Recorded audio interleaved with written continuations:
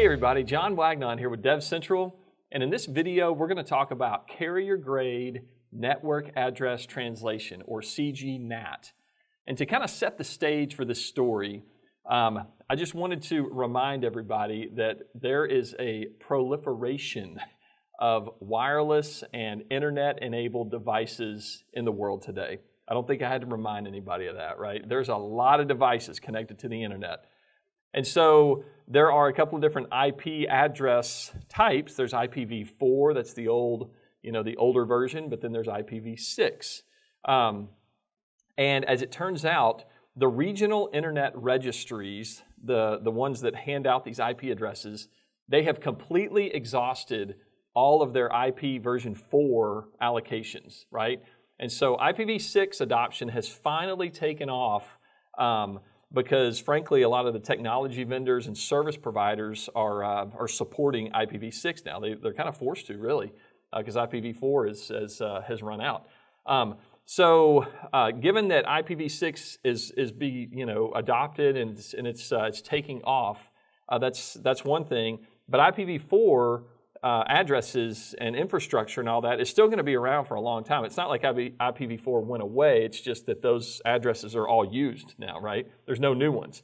And so service providers are going to have to deal with this IP address translation, and they need to make that transparent to the customers, right? So if I'm a customer and I'm holding my, my mobile device and I need to go make that status update on social media, I don't really care if I have an IP version 4 or IP version 6 address, right? So I need the service providers to take care of that transparently to me, the customer. But at the end of the day, the technology has to be there to do all of that work, all right?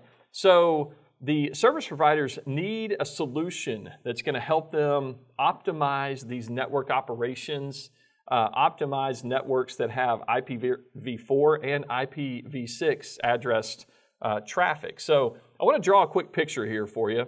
So let's say, so here's, I'm going to say like internet. So internet, and this is going to be IPv4, and you also have the internet, so iNet, and these are IPv6 enabled, internet capabilities. So here's, all of that. So it's kind of a picture of what's going on there. So internet, IPv4 addresses and IPv6 addresses are going to be, utilized by customers. And then I'll just put the same thing down here. So you have like IPv4 and IPv6 applications. So I'll just put apps right here, right? And so customers are going to want to access their applications, access the internet, all of that. And so over here, of course, you have IPv4 and IPv6 customers or devices. So I'll just put, a few different devices here on each of those. These are just kind of representational of, maybe it's a mobile phone, or maybe a tablet or a laptop, or, whatever. Maybe it's your refrigerator or your toaster that's connected. Everything's connected these days, right? So on one hand, you have mobile devices or mobile lines, and so I'll just put like a little, tower kind of thing right here that's got the little radio thing. So this could be, everything from 3G to 4G to the new super fast, awesome 5G networks, right?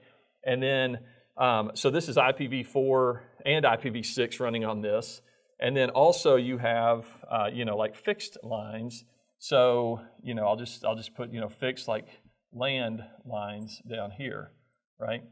And so you have traffic coming in, from IPv4 and IPv6, all of this coming in, and then they all want to access all of this stuff. So there needs to be something here that controls all of this. And so this is where the BigIP, and I'll just put right here, BigIP CGNAT technology comes in. So I'm just going to put a big box right there. So this thing right here is going to be able to do all of that translation and all of the really technical, necessary, things that need to happen to make all of this stuff work, right?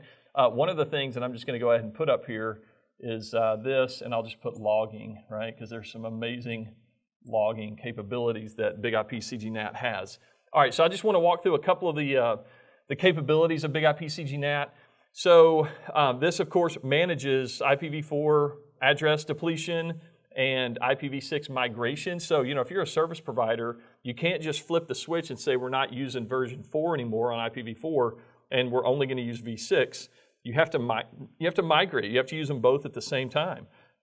And so BigIP CGNAT helps you with that migration.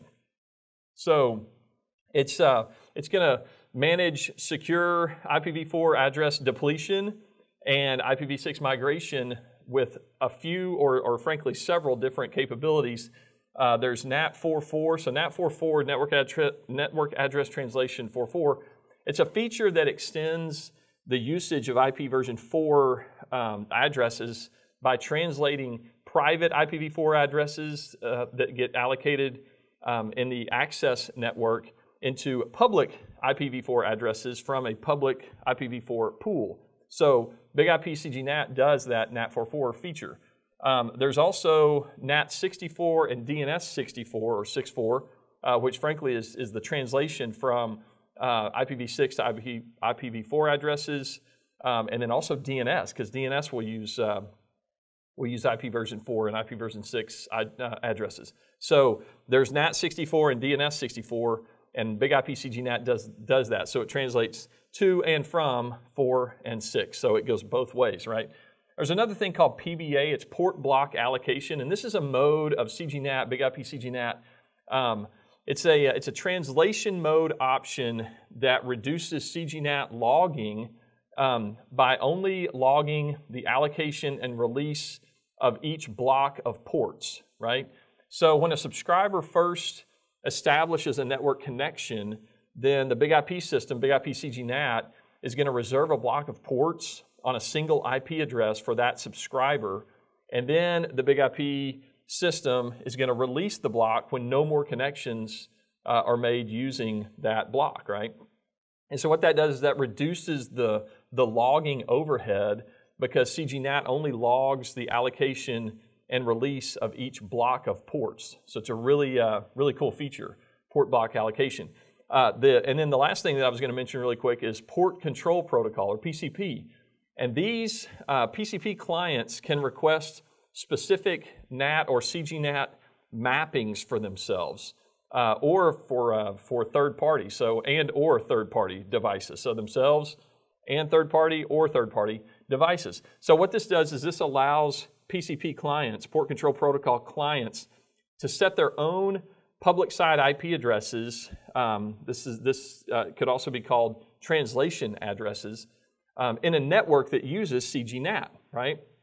So in cases where the BigIP system or BigIP CGNAT assigns a translation address or port other than the one that's requested, then at least the client is aware of their assigned address or port. So it's, again, really cool feature of BigIP CGNAT.